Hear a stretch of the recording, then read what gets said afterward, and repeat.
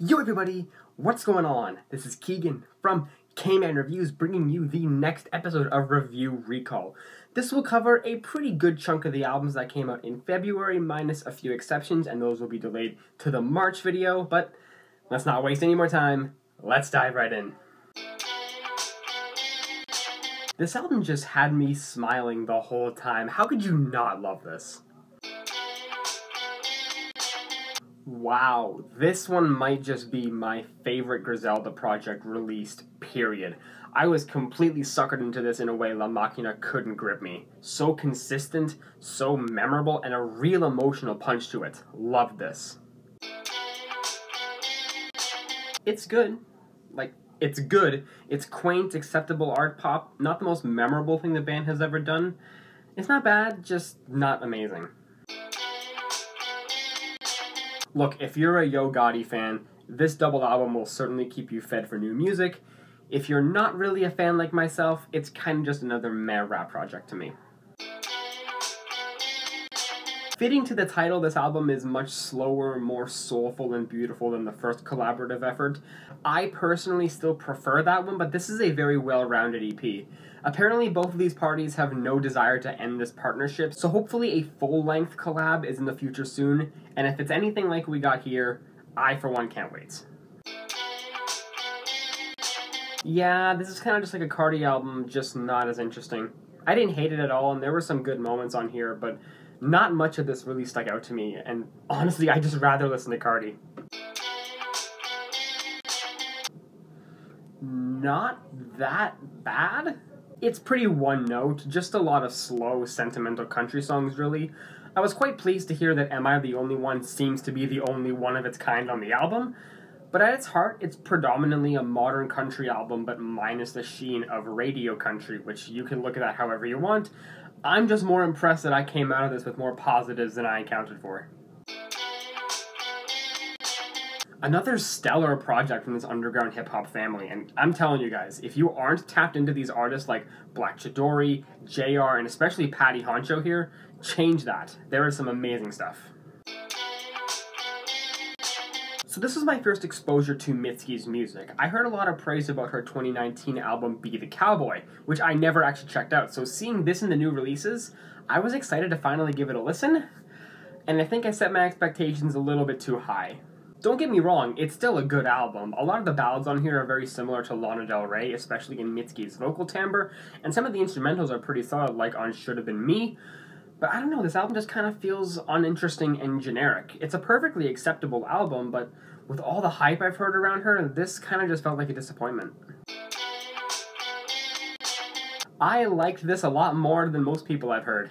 I thought this was mad funky, catchy, vivacious. I was nodding along the entire time, and it also just left me in a good mood by the time that final flute melody finished the record. It doesn't overstay its welcome. I think it's a perfect length. This is just a pretty great album if you ask me. You know, out of a lot of the country I've taken a listen to thanks to this series, this was actually kind of good. I liked the pop-centric melodies, it all felt very catchy and warm, while still clinging on to the country genre label. Certainly not the best country album I've heard by a long shot, but hey, I expected this to be a lot worse. This might just be my favorite project from the Roach Mafia. Very clean, crisp production, yet still maintaining onto their abrasive characteristics. Plus, New AP is honestly one of the best songs I've heard from them. Great stuff here. I liked this album in the same way I liked Machine Gun Kelly's Tickets to My Downfall. It's certainly very accessible and streamlined, and it's far from her best. But god damn it, this was just a fun collection of pop-punk songs, and I can't complain about it if I tried. I always thought BlocBoy had an enjoyable cadence. He demonstrates such on this latest tape of his, but nothing really stood out on an individual standpoint. God, this was really good. I'd say my only gripe with it is that Slash's presence across the record is very minimal. Some of the guitars, even if you just played them to me for the first time, I couldn't tell you Slash had a role in them, but Myles' vocals are phenomenal, and there was an amazing energy all the way throughout. Yeah, I loved it. Pretty good 3-track EP here. Wasn't crazy about that closer though, just felt overly slow and didn't really leave a strong impact, and a very weak finish to any project in general. but still, it was an enjoyable pop listen. Gentle, soothing blues jams, but delivered with a delightful cadence. It's so feel-good and uplifting. If you're unfamiliar, check this out.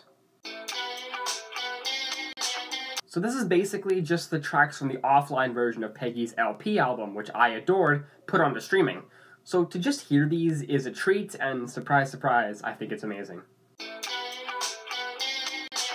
I like it, but not as much as other people seem to, though. And I think that mostly boils down to me not being into dream pop as others are, but I can't deny there's magic here, and even at the 18 tracks, almost 90 minutes in length, it was a very pleasant and enjoyable listen. I wanted to like this more, but this is just kind of mid and boring. God, what did we do to deserve this instead of the C tape? This was bad. I think people are harping on this way too much, although it's certainly not a perfect EP. Like, come on guys, it's called Slut Pop. Of course it's gonna be a bit raunchy and blunt and in-your-face lyrically. Did y'all really expect, like, deep metaphorical lyrics from this? Seriously? However, I do think the production is pretty mid. There are some catchy melodies, but for the most part, this just feels like standard pop loops with no flavor whatsoever. As a whole, though, I think this one is alright, and for a 16-minute listen, it breezes by rather quickly. I don't think it's that bad. Come on, how can you hate Snoop, especially when he's putting out mad quality recently? And I'm always so happy every time he drops something new, and this is no exception. I am actually extremely surprised how much of this stuck with me. I don't even think there was a track on this album that was outright forgettable, so color me impressed. I was not expecting to fall head over heels for this new Scorpions album. I kind of just expected it to be like an old rock band trying to reignite like AC/DC, but man, these guys still really got it. It was alright. Definitely some standout moments, but also a pretty decent chunk of forgettable stuff here. You can take it or leave it. Probably the weakest project 2 Chainz has released in the past 5 years, which is definitely a bit of a letdown as there were a lot of generic trap songs on here. But hey, that opening track was pretty great, and the collab with 42 Dugg was certainly one of the highlights here. It's not a bad album at the end of the day, but for a rapper who's been often praised for his consistency, it was a bit of a letdown. Yo, I had a damn fun time listening to this. Very cohesive, a lot of enjoyable surprises like Elton John on here. That song Picture is absolutely incredible. Plus, Eddie sounds amazing vocally on this. This is a great record. I loved it. Best Kodak album. Which is still maybe like a 6 or maybe a 7 at best, but still, it's Kodak's best. The opening few tracks of this were pretty good. I'd say up to about track 4 had infectious grooves, good amount of personality, and fun, lively pop feeling. The rest of it, though, just...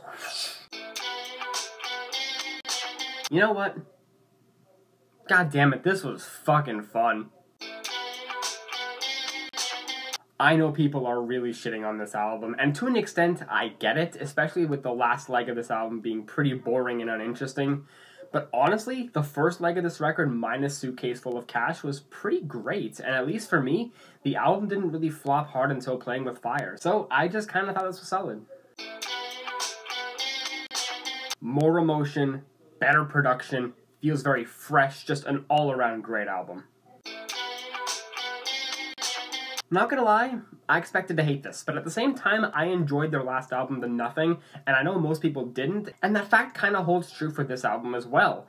I didn't hate it, but it's not as instantly gratifying as The Nothing was, but this album certainly had its moments, and I just kinda walked away from this satisfied.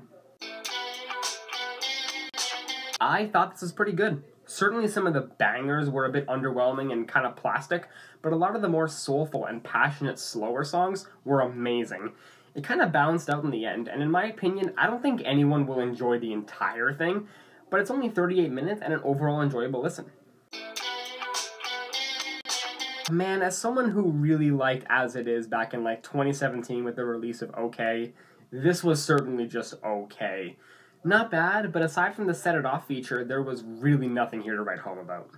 Alrighty, folks, and that is going to do it for the end of Review Recall. Thank you all so much for watching. If you enjoyed, make sure to like, comment, and subscribe. But yes, thank you all so much for watching, and I'll see you in the next one. Peace!